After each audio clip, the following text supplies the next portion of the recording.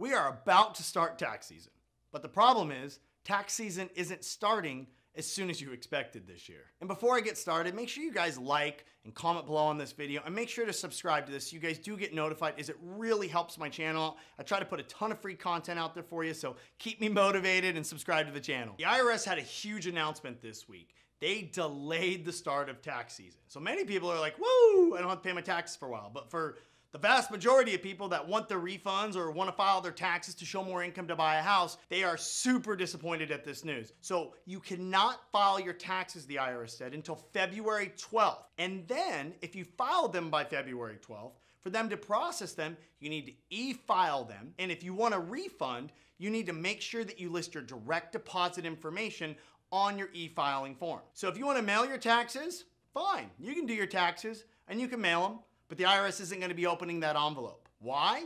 Well, because the IRS is still processing, wait for this, 7 million tax returns from 2019. Why so much? Well, if you guys recall, the PPP money and all those stimulus checks, the government had to pull that help from somewhere. They pulled it from the IRS. So not only is the IRS's budget got cut by 10%, but their workforce in full capacity was 20% less right now than it was just 10 years ago. So think about it. You got more people living here in America, more people filing tax returns, and you got 20% less people working on them. So it is going to take them some time. So you say, you know what? No big deal.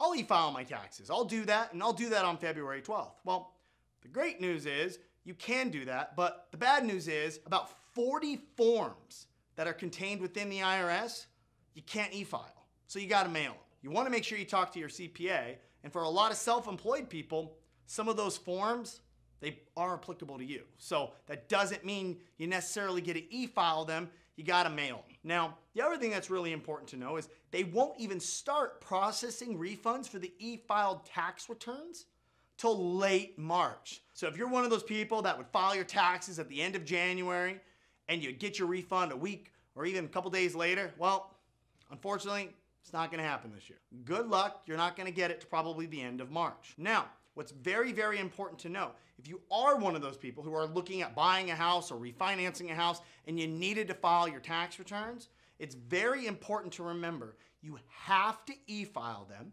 show proof of e-filing, and any applicable monies that you owed to the IRS to use those tax returns, you need to pay it. So if you are one of those people that are looking at buying or even refinancing and you needed to show that 2020 income from your business to qualify, make sure to remember those items. And if you got comments or questions about it, just drop it below and I'll get right back to you guys.